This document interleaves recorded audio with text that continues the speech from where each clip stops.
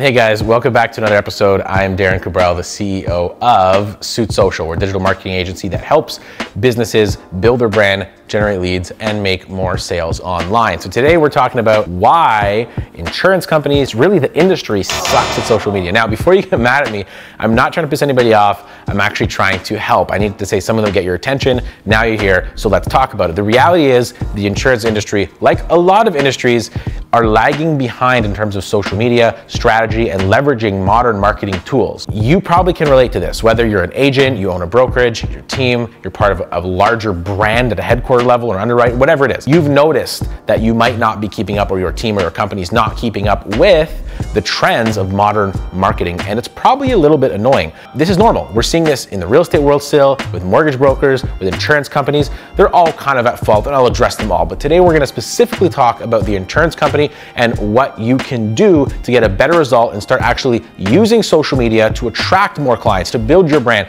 and get away from some of the older stuff that just isn't working anymore. Because the truth is, the insurance industry is still doing a lot of old school marketing because that's what they know. That's what we're used to doing. That's what you guys are used to getting results from. And of course, it's hard to change what we already know. So when you're doing, local print ads in your area, and you're running billboards in your area, you're doing newspaper, you're doing radio, that may all be working, but my point is social will work better if you invest the same time, the same energy, and the same money. And you don't have to be a national brand. You don't have to be Geico to use social media, right? Which, by the way, the insurance brands in this country have become some of the top advertisers on social over the last 2 years, which means the brands are shifting and they're seeing the opportunity. It's just gonna take time to trickle down to the individual, broker and agent level. So I'm gonna help you guys kind of get a head start and understand what they're doing and why there are some advantages here. So the first reason why insurance companies suck at social media is they don't quite understand the opportunities at hand. There are two.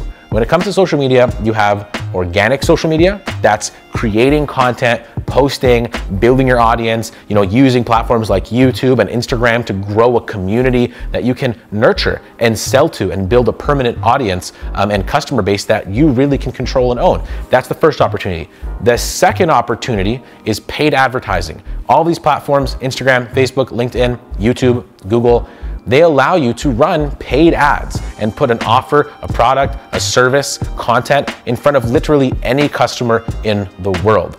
And I think both organic and paid social media are slightly misunderstood in terms of how the average agent or brokerage can use them. So let's talk about that. When it comes to paid advertising for insurance companies, one thing to note is you don't have to be a massive brand. The beauty of Facebook ads, Instagram ads, all that is the targeting capacity. You can literally, and actually the smaller service area you service, the easier and better this becomes. Let's say you service just, I'll pick a small town here in Canada like Barrie, Ontario.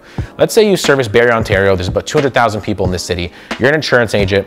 You can run Facebook ads to a very specific segment. Maybe you target, women that are 65 and older, that have recently retired, that are in a specific demographic of wealth, income, they just changed, whatever. You can pinpoint all of those demographic points in one single area, literally a circle around a city, and hit just that group with specific ads speaking directly to them, literally calling out that customer, calling out their pain point, and running those. And it can be so cheap that you can actually get views from that perfect customer for sometimes as low as a penny a view. So you're paying a cent, a penny to get that perfect customer in that exact city to view your content. The beauty of that though is you can scale it. You can also do the whole province or the whole state, the whole country. You can do worldwide. That's the beauty of Facebook. You can literally run super targeted profitable campaigns in a little small area around your house, or you could take it nationwide and pretty much everything in between that. And that's something a lot of agents don't realize. You can get very far with Facebook ads, spending $1,000 or $2,000 a month and literally canvassing an entire city where anytime anyone goes on a social platform for any reason, whether they're going on Facebook to interact with their grandkids or they're watching a YouTube tutorial on how to plant petunias, whatever they're doing, you have an opportunity to get in front of them with your content from a paid ads perspective. The other side that's missed is your organic social media. When it comes to organic, building your Instagram, your YouTube, your Facebook, all that fun stuff, there's big value in community. One of the most profitable ways to leverage online media, social media, is community.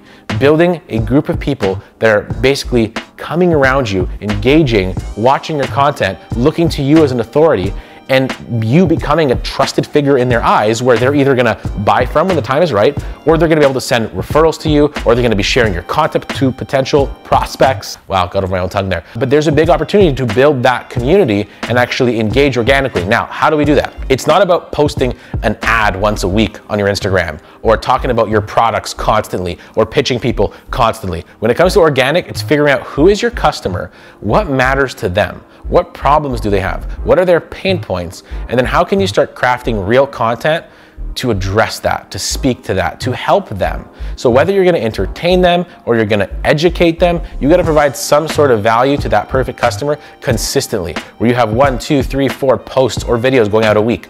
You can choose how you do that. Maybe you don't like being on camera, that's fine. Use photos, use images, use design, and then put your content in the copy. Focus on writing it out and fixing the problem there, something they can read. Maybe Instagram isn't the platform for you. Maybe it's LinkedIn and you just wanna write longer format posts and articles. Maybe you just gotta do blogs every day and share them on Facebook and drive it. Whatever the format is, don't get hung up on. If you're great at video, do video. If you're great with photos, do photo. If you're great with writing written content, do written content. But the point is, you gotta be crafting content and using social to push people to that content so that you can become the industry expert, so that you can become an authority that people will trust and buy from. And the biggest mistake that I see insurance brokers and agents make is they don't put that kind of thinking into it. They just start posting random stuff, an offer, a promotion, a call to action, here and there, once every couple weeks. And they're saying social doesn't work, my customers aren't there. It's because you're not solving a problem. You're not actually adding any value. They're not opening their device or going on this platform and seeing your stuff and going, oh, this is great, I love it. This person's super helpful, they're an expert. They're not doing that. They're just seeing another ad, another promo, and they're skipping to the next thing.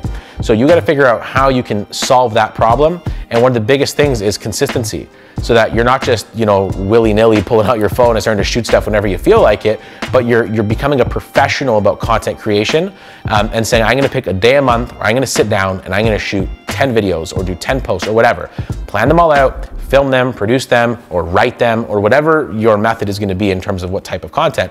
Do that in a day, get it scheduled out, and become professional about it. If you can do that, you'll be doing more than 99.9% of agents in your field, and it's gonna be very easy, especially in the local market, for you to stand out. Because think about it, how many agents in your city right now are doing that? Probably none. And so you have literally an opportunity to dominate. You want to level that up a little bit using trendy platforms, things like TikTok, where the fastest growing demographic right now is people aged 35 to 55.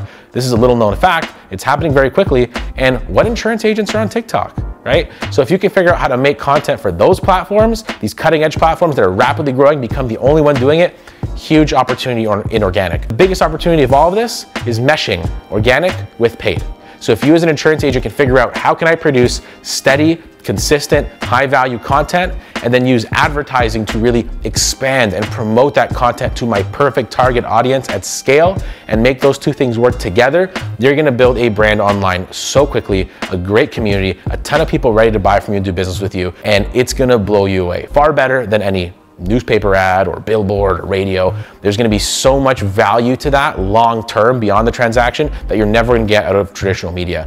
And there's very, very few insurance agents or brokers doing it. That's kind of my take on the insurance industry and social media. Hopefully you took away some tips you can apply in your business, even if you take 1 or 2 things away from that and apply it. I'd love to see it.